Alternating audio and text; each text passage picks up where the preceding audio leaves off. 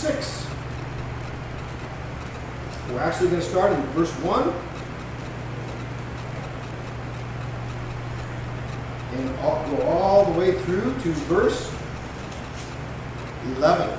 Well, half of 11. Once again, to bring us up to snuff, Hosea is the prophet to the northern kingdom of Israel. And Jeremiah's call is to the southern kingdom of Israel. And time is up for the kingdom of Judah. The time is up for the northern kingdom. God's going to split them up. And the southern kingdom's got about 100 years left. And so Hosea was called by God to deliver this message that we're reading here in this book to this nation that is doomed. It's going to happen. He wants them to know how they came to this place and show them the reasons why God's judgment is coming upon them. Now, it's not a judgment that's going to come to a complete annihilation of the people. Obviously, there are people around today. The Jews are still around today. So not complete annihilation. But we see God's plan is to restore them to their land and to restore them to Himself. That's God's heart. He loves them. Hosea, when we were in chapter 2, verse 23, says, I will sow for her myself in the land. I will also have compassion on her who has not obtained compassion. And I will say to those people who are not my people, you are my people. And they will say, you are my God. So He's going to sow for them, like He's going to plant them. He's going to plant them again in the land. He's going to sow, sowing of seeds. He's going to plant them in the land. And they're going to be His people again. And they're going to say, you are my God. These people who have been without a homeland, they went for almost 2,000 years without a homeland. God's going to bring them back into the land. That's what He's saying. He's going to bring them back. These people who the world has had no compassion for, and if you don't think that's true, just read the papers or the headlines. These persecuted people, God says, I will have compassion on them. I will tell them you are my people, and you will say you are my God. Now we know that's going to happen at the end of the tribulation. So now we get to chapter 6, and we're going to see a little bit of a response to God's rebuke of them. So He says there in verse 1, He says, come, let us return to the Lord, for He has torn us, but He will heal us. He has wounded us, but He will bandage us. You see, God can be severe in His discipline, but it is always for their own good. God can be severe in His discipline to you, but it's always for your own good. He doesn't do it out of, I'm going to get you now. Discipline is because He loves us.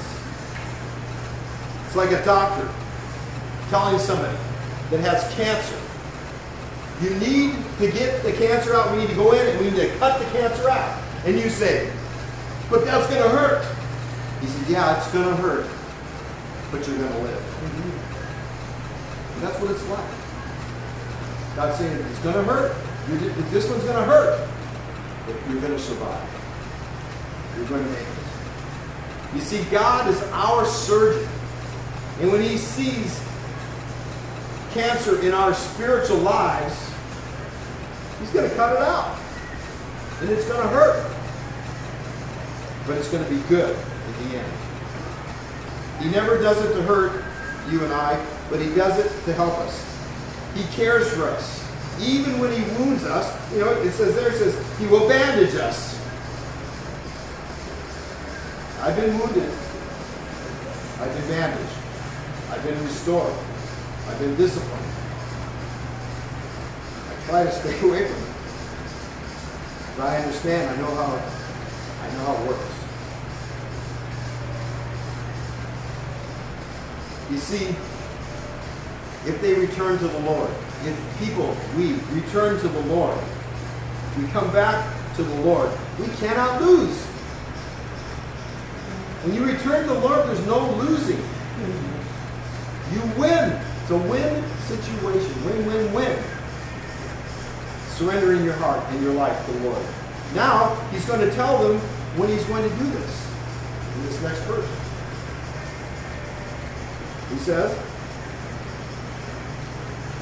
he will revive us after 2 days. He will raise us up on the third day, that we may live before him. You know what? I read that scripture, the first thing I think of is Jesus. You know, 2 days, on the third day, raised from the dead. And that's what I first think of.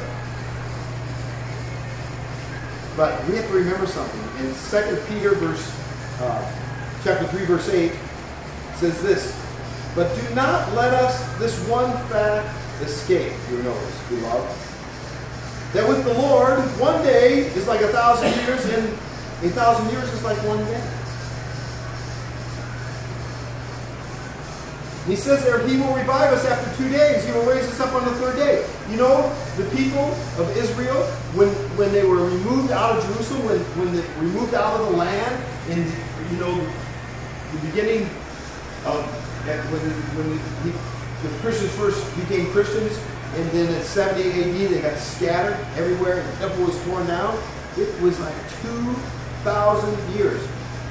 If you take their calendar, 360-day calendar, which it was, their biblical calendar was 360 days, not 365. 2,000 years, they've wandered through the wilderness, and 2,000 years later they came back into the land, 1948 of last century, and became a nation again. 2 days. In 2 days, he will revive us. And he's revived them in 2 days. They've become a nation. And on the third day, he will raise them up spiritually. See, right now they're revived, they're in the land, but they're spiritually dead. They don't know the Messiah. They've rejected him. They're just regular worldly people living in the world. But he's going to raise them up on the third day. On the third millennium, the third day, the third 1,000-year period, they will be raised up. They will be restored to the Lord, spiritually restored. You know, right now they still just don't believe in the Messiah Jesus. A few of them do, but not many. You guys remember the vision in Ezekiel 37? Turn to Ezekiel 37. The vision that he had.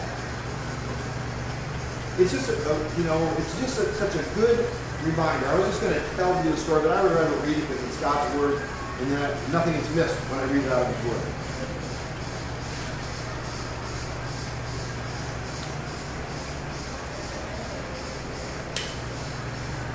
So Ezekiel 37, start in verse 3.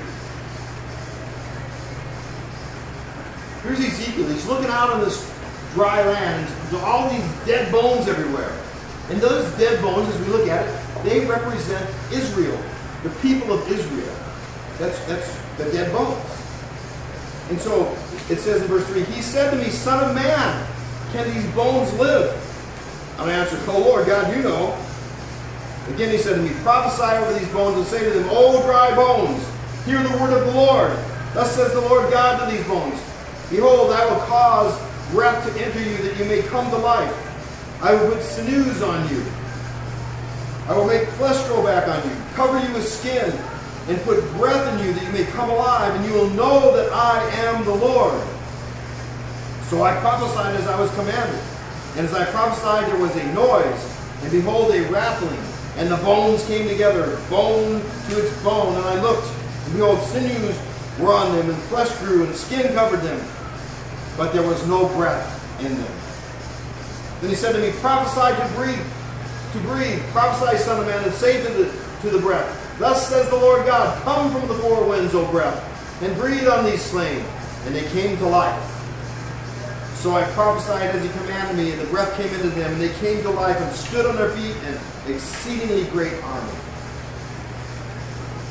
You know that spiritual song? Everybody's, that song? Yeah. Well, that's where it comes from.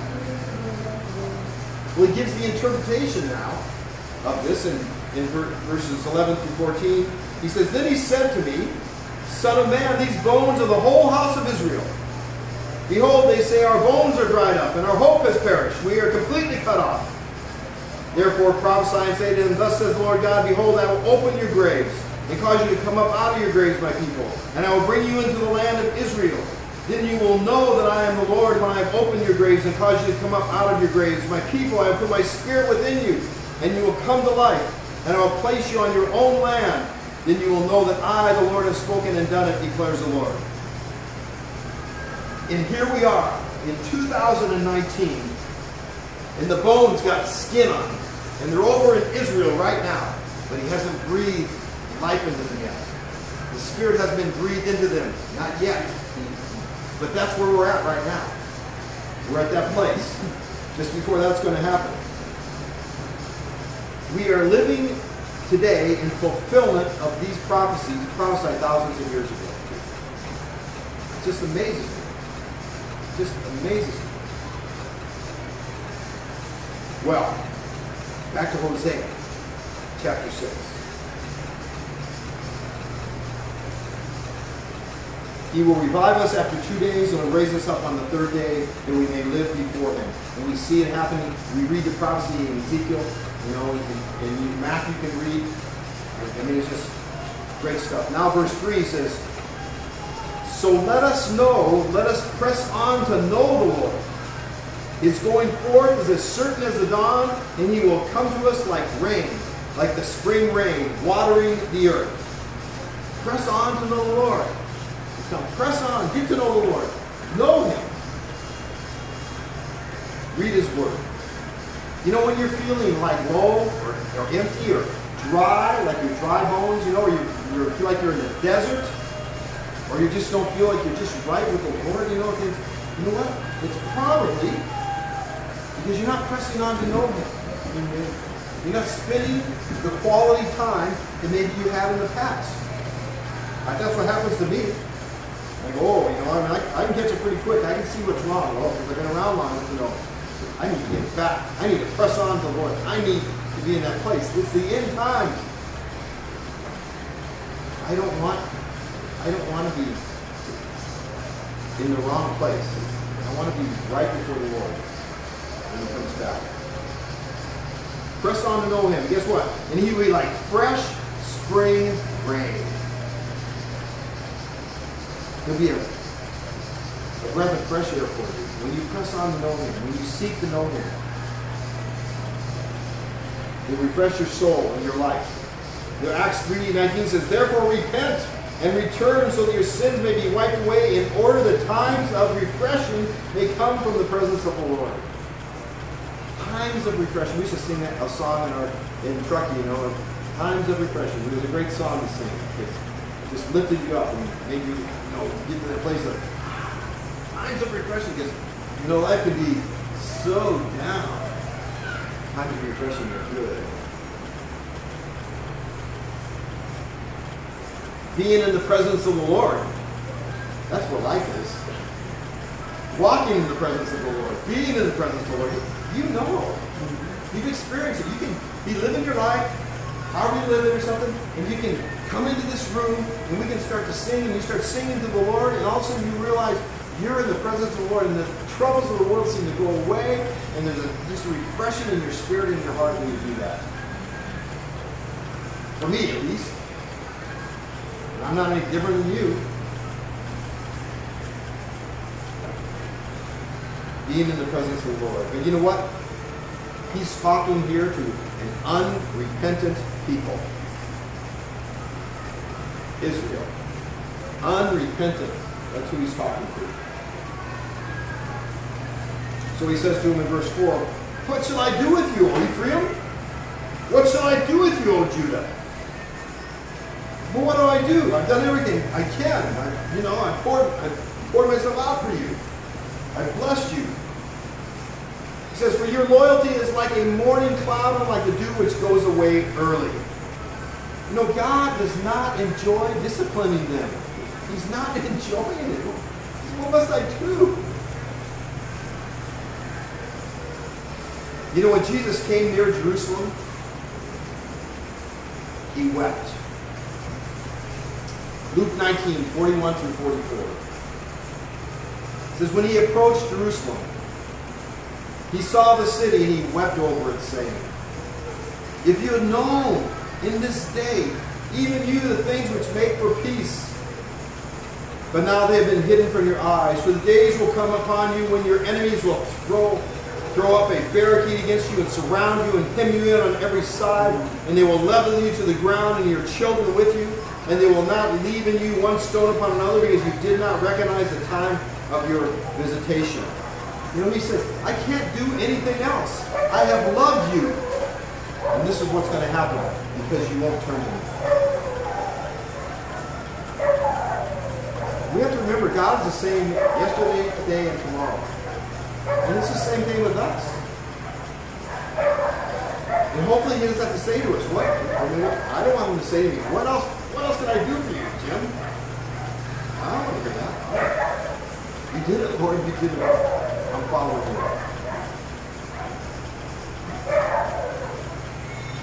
Verse 5, he tells them, he says, therefore I have hewn them in pieces by the prophets. I have slain them in the words of my mouth. And the judgments on you are like a light that goes forth. Hey, you know what? There's not much more else I can do. What I have to do to get your attention, I send prophet after prophet to you. To warn you, to tell you. I give you my word. I warn you, I tell you. He does that for us, doesn't he? He did it for them. He says, I have sent judgments on you to get your attention. I don't send the judgments on you because I don't like you. I'm trying to get your attention.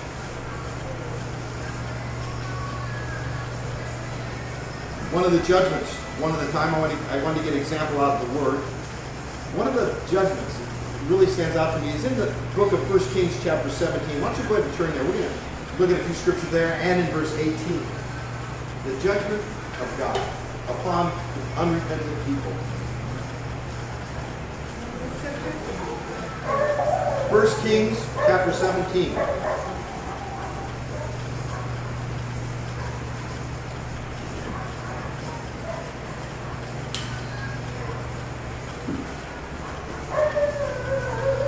Verse 1.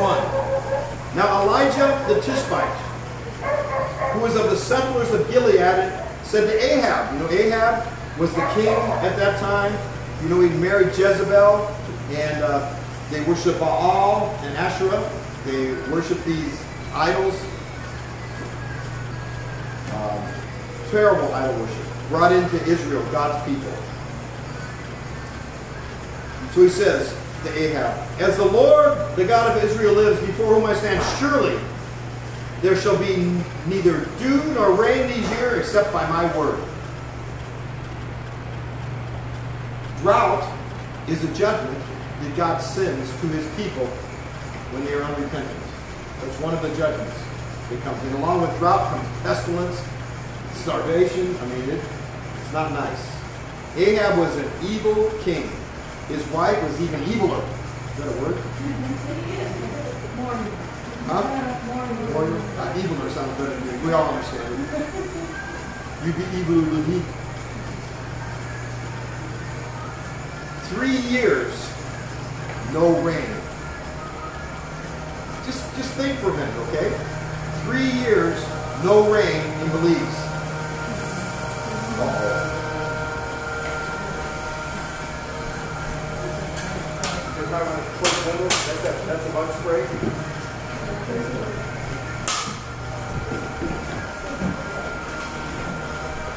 You want to smell, right? Breathe it. Well died. 3 years. 2 weeks ago.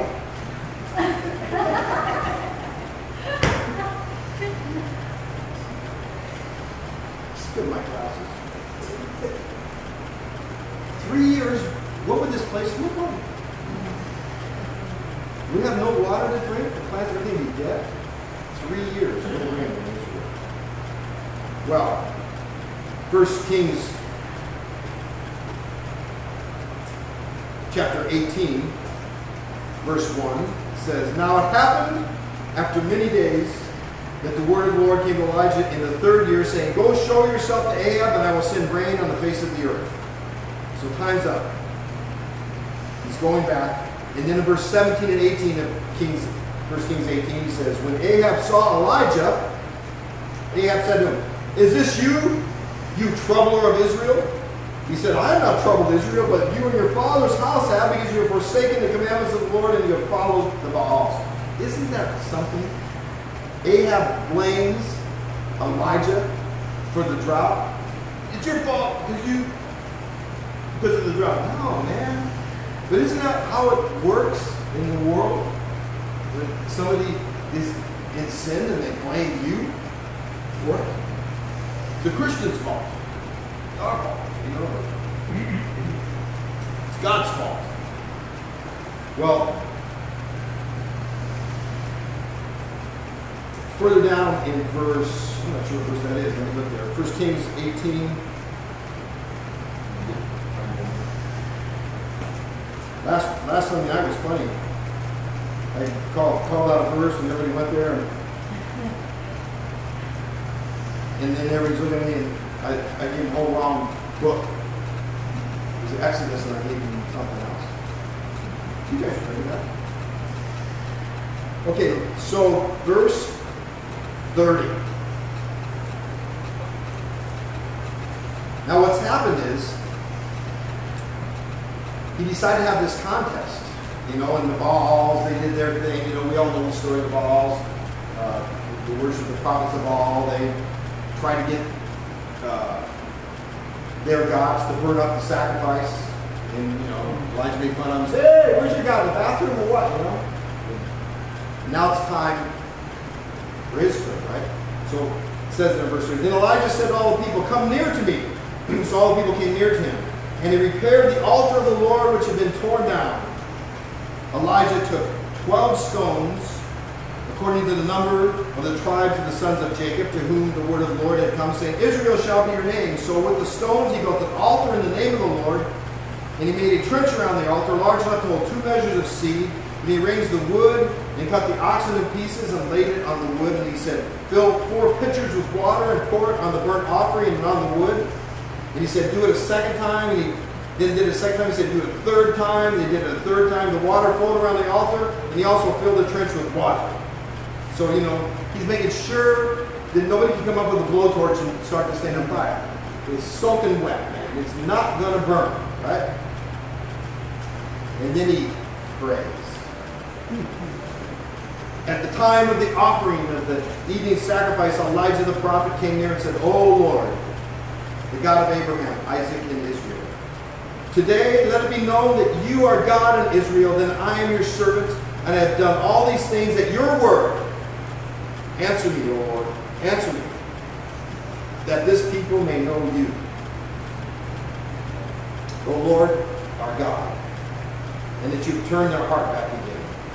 Then the fire of the Lord fell and consumed the burnt offerings and the wood and the stones and the dust and licked up the water that was in the trench.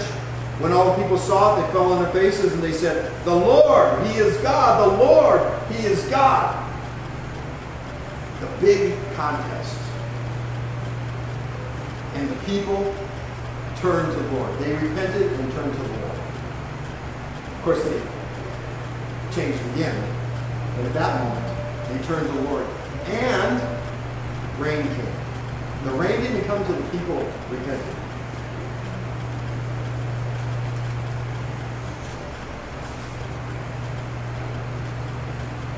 Elijah went to the top of the mountain. You know the story. He went up there and he prayed, told his servant, See anything coming? No, nothing in the sky. Okay, prayed again, did it a bunch of times. And then he said, I see a little cloud on the horizon.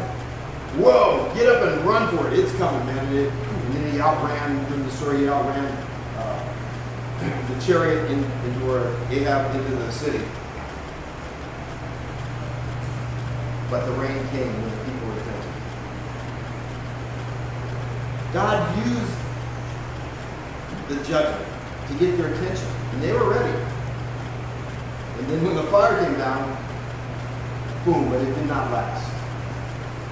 Did not last. They went back to their old ways.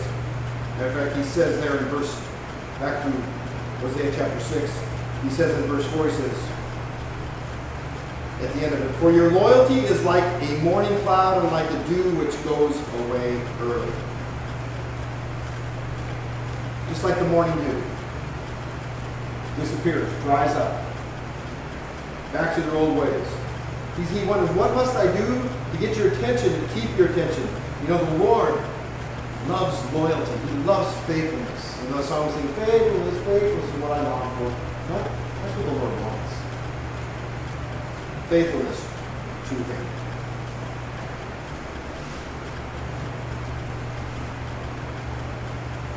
Then back to 5. Therefore I will hew them in pieces by the prophets I have slain, by the words of my mouth, and the judgments on you are like a light that goes forth. For I delight in loyalty rather than sacrifice, and in the knowledge of God rather than burnt offerings. Don't bring your sacrifices and your offerings to butter God up.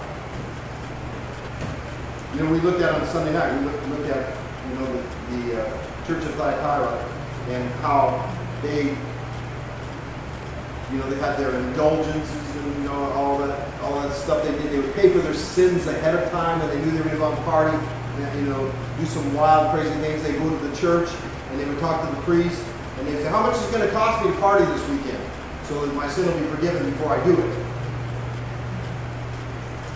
It doesn't work. He wants their hearts. He wants our heart. He doesn't want our money when the moment. He wants our heart.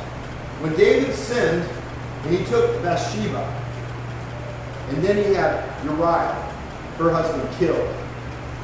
And then he thought he got away with it. And then he got busted. And he didn't get away with it because God saw and God called him on it. He wrote Psalm 51 after he got caught. His psalm of repentance. And in verse 16 and 17 of Psalm 51, he said this to the Lord. For you did not delight in sacrifice, otherwise I would give it. You are not pleased with burnt offering. The sacrifices of God are a broken spirit, a broken and contrite heart. O God, you will not despise.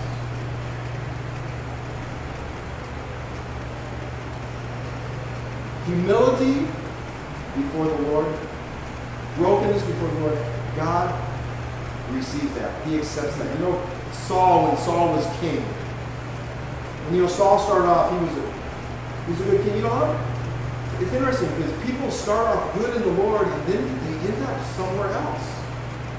Something happens and they get distracted or they boom, they end up somewhere else. And Saul was like that. Saul, before he was king, he didn't want to go before the people. He was kind of embarrassed and shy.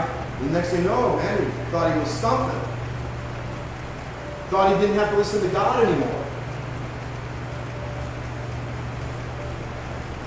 And there was one time when God told Saul when he was going into battle to destroy everything and keep nothing. He told him, this is what I want. You do this. It says in 1 Samuel 15:9, after the battle, it says, but Saul and the people spared Agag, who is the king, that was the king, and the best of the sheep, the oxen, the fatlings, the lambs, and all that was good, and were not willing to destroy them utterly, but everything despised and worthless they utterly destroyed. God said destroy everything. What did they do? You know what, this stuff's good. We don't want to destroy it. Look at it, man. Why would we burn all that up? I mean, take it. God said destroy it. He had his reasons for that. And then in the same chapter, 1 Samuel 15:13 to 16, Samuel came to Saul and said to him, blessed are you of the Lord. Saul says this to him, right? Blessed are you, I have carried out the command of the Lord. But Samuel said, what then is this bleating of sheep in my ears and the lowing of oxen which I hear? Saul said, they have brought them from the Amalekites, for the people spared the best of the sheep and oxen to sacrifice to the Lord your God. But the rest we have utterly destroyed. Then Samuel said to Saul, wait, and let me tell you what the Lord said to me last night. And he said to him, speak. Samuel said, it is not true. Though you were little in your own eyes, you were made the head of the tribe of Israel. And the Lord anointed you king over Israel. The Lord sent you out on a mission and said, go and utterly destroy the sinners and Amalekites and fight against them until they are exterminated. Why then did you not obey the voice of the Lord, but rushed upon the spoil and did what was evil in the sight of the Lord? Then Saul said to Samuel, I did obey the voice of the Lord and went on the mission on which the Lord sent me, and I brought back Agag, the king of Amalekite, and destroyed the Amalekites, but the people, some took some of the spoil, sheep and oxen, the choicest of things, devoted to destruction, to sacrifices to the Lord you got at Gilgal. And Samuel said, has the Lord as much delight in burnt offerings and sacrifice as in obeying the voice of the Lord? Behold, to obey is better than sacrifice.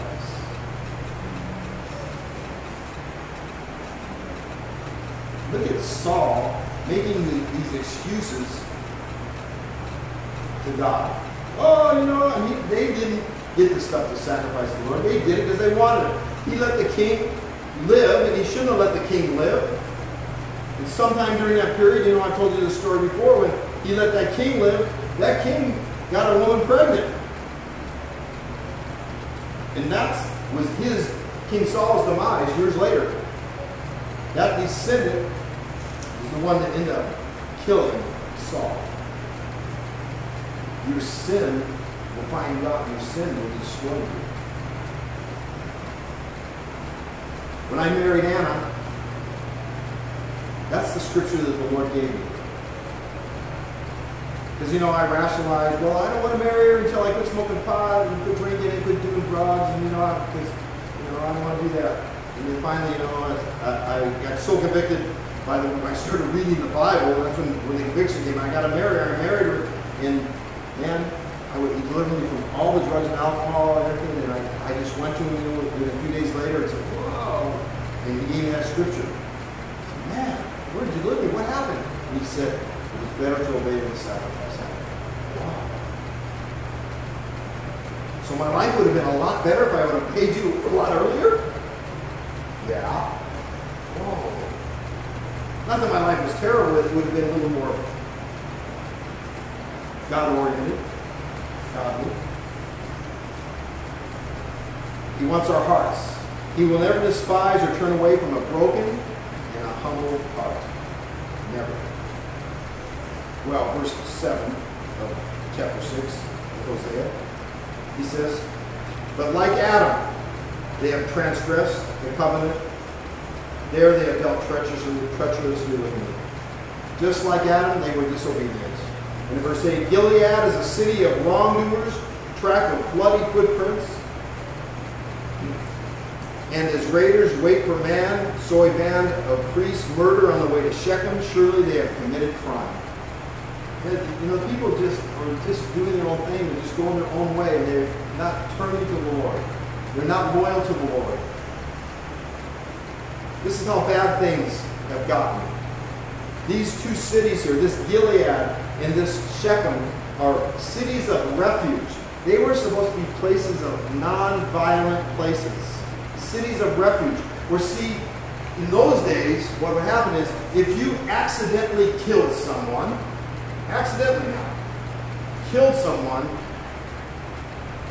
the relative of the family member of the one you killed is committed to kill you.